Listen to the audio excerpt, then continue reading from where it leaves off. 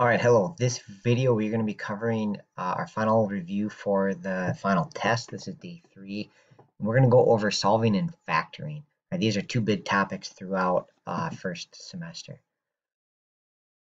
So some general notes, right? How you solve depends on what the exponent is. So if it's an x to the first, right? We've done that a million times, right? You can just do the algebra steps like add 6, divide by 2, blah, blah, blah, and you get your one answer. Okay, and then we started to do quadratics, x squareds, and then when you solve those, sometimes the algebra steps will work, but most of the time you've got to do one of these other methods, right, which involve getting 0 on one side, and then like this one would factor x minus 3, x minus 4, right? Remember when you factor here, they got to multiply to this positive 12 and add up to negative 7. And what you actually have now is two linear equations, right? Now you set each little one of these to 0 and say, if they multiply up to 0, then either this thing has to be 0 or that thing has to be 0. So you set the little parts to 0, and then you actually have two linear equations, which you can just use algebra steps for. Right? These are both x to the first linear equations, so now you have it back here, and then you can just solve it with your algebra steps to get two answers. Right? X squared will have two answers. So then the final piece of this was we did like x cubes and x to the fourth. I think that's the highest it ever gets on the test. And the idea there is you want to break it down into either x squareds or x to the first because we already know how to solve those. Okay, so when you have a higher level exponent like 3 or 4 or something, you want to factor it apart until you can get to the little x to the first or x squared pieces and then solve those. All right, so that's a big picture. One other thing that I think is kind of hard is knowing which one of these methods to pick when you have an x squared. So a quick review of that. When this is especially true for x squareds is what this chart's mostly about. So if it has like just x squared, you can use your algebra steps. Like this one, you could minus 15 and take the square root of both sides. Okay, factoring is a good route. Not everything will factor all the time, but you can look for like GCF factoring. You can look to see if it's like 3 terms like this. Oftentimes you can factor these because they're not too bad with like x and x, right? Put x and x there. I don't do factoring if this number in front's like 8 or something, then it gets a little bit harder to factor. You've got to do that long factor. So usually then if I have an 8 there, I would try either graphing, where you just graph and find where it crosses on the x-axis, right? Or go to quad formula. Okay, so graphing works for any real answers, and then if you have imaginary answers, you might have to do quad formula. Right, and this is kind of a fallback. This will work for any x squared. You can always solve it with this. If any of these other methods aren't working out, you can always go back to this.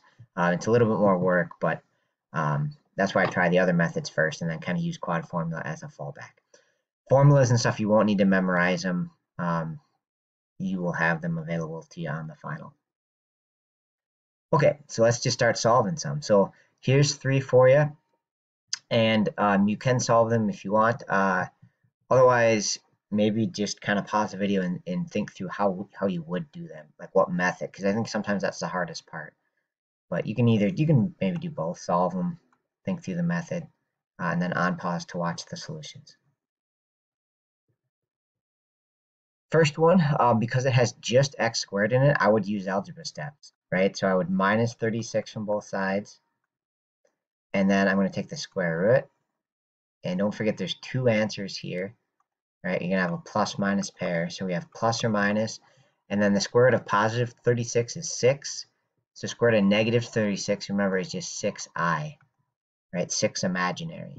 Negative square roots are imaginary. So this one has two imaginary answers, a plus or minus 6i. Okay, the second one I would definitely try to factor. In fact, the last two I would try because they start with x squared. So basically, I'm just going to put x and x, and then take 12, and see if I can find a pair of numbers that multiplies up to 12. Since everything is positive here, that makes it a little bit easier. And then adds up to 7 until we get 3 and 4. Okay, and then if you set the parts to 0, we get answers of -3 and -4. Okay, the last example, again, I would start by trying to factor it. If I saw this on the final and I was a high school student, I would do x and x, and then I would take 5, right? But the only things that multiply to 5 are 5 and 1 or -1 and -5, and neither of those give us 3. Okay, so basically that tells us it does not factor, right? So factor method is out. Okay, so if I go back to my chart, right? If I think back to that chart, I can't do algebra steps because it has x squared and x in it, right? I can't do that. So I'm kind of left with graph or quad formula, right? And personally, I don't know what I would do. Graph is nice, but if it has imaginary solutions, it's not going to work. So maybe let's try the graph method first. I'll give that a shot first. For the graph method, I'm going to hit the y equals button, and then I'm going to clear out anything that's on here. Make sure these plots are off. If they're not, go up and hit enter. So that's what it looks like when it's on, but I want it off. Okay, and then I'm going to hit X key, hat thing, squared, plus 3x plus 5. And this method is really powerful because it'll get you any real answers. All right, so I'm just going to hit graph, and oh, nope, it never crosses the x-axis, so I don't have any real answer. So graph method failed me here, so I'm going to be left with just quad formula. Okay, and so just a review of the quad formula for this, you have A, B, C. So A is 1, B is 3, and C is 5. Right, you just take them from right there in the equation. And I always do the little check mark first, right? So since I know that comes first, I'm not going to write all of it out. I'm just going to do that part first. So I'm going to do B squared minus 4 times A times C. So I get 9 minus 20, and that's negative 11. So that's why we got imaginary answers, because we had square root of negative. And there's no perfect squares that evenly divide 11. So all I'm going to do is break it to 11 and -1, so that the -1 is my definition for I. So that becomes I root 11. Okay, so the full formula again, we already did the radical part. So I'm just going to do x equals the opposite of b plus or minus the cleaned up radical. So I root 11. And we divide all of that by 2 times a. So that's just going to be 2. And I think that's it. Right? There's no way to simplify that at all. The 2 doesn't evenly divide this stuff, so we just leave it there, and that's our 2 imaginary answers. Okay, so this one just says factor. Remember, factor just means break apart, so you don't actually have to find the answers for x here. Just factor, just break it apart. So pause the video and give this a shot.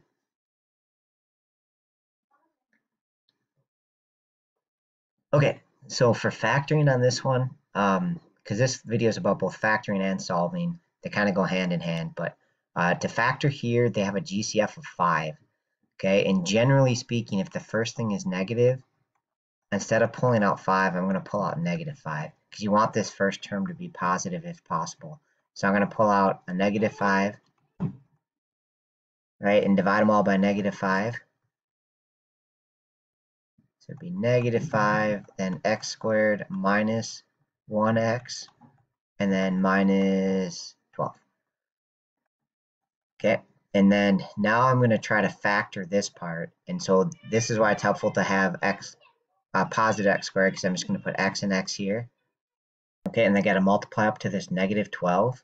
So that means there's going to be one negative and one positive factor, right? And then if we make a list, I think 4 and 3 are going to work again if the 4 is negative and the 3 is positive.